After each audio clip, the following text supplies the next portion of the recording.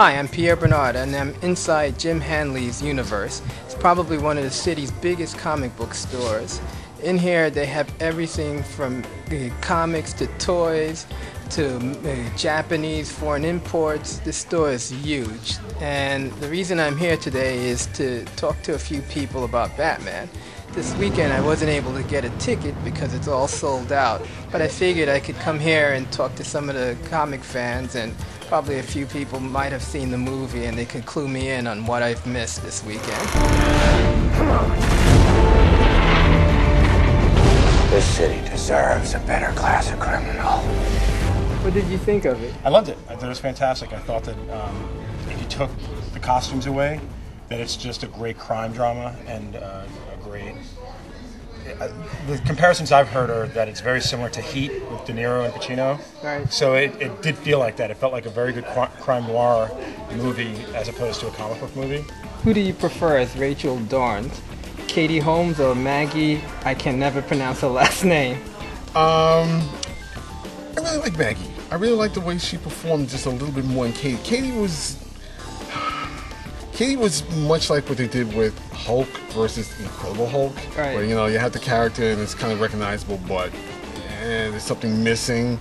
Maggie Gyllenhaal is definitely the better actress, and this is not a slight to Katie Holmes, but I just didn't believe her performance in the first movie.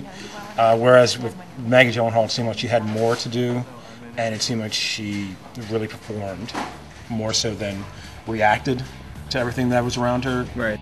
Well, in terms of acting skills, I think Maggie Gyllenhaal is better. In terms of looks, Katie Holmes is better. Really? Yes. Who do you think the next villain should be in Batman 3?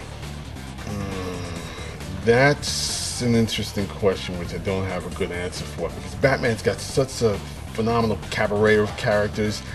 I would rather be surprised than to just sit back and go, oh yeah, well, I was kind of expecting him.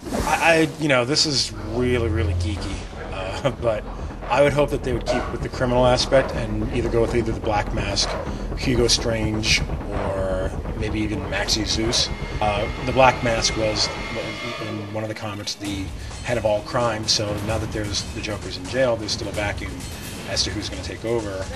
Two choices for me, well three, either the return of Ra's al Ghul, Catwoman, or just a straight up crime drama, just have them finish off the mobs. I would think Catwoman would be the And we're next praying that it's nothing like a Halle Berry Catwoman. Yeah, I kind of etched that out of my memory here, so that never happened. Next villain. Oh my god. That's a tough one, isn't it? Yeah, it's really tough. Because I don't even know their names, but...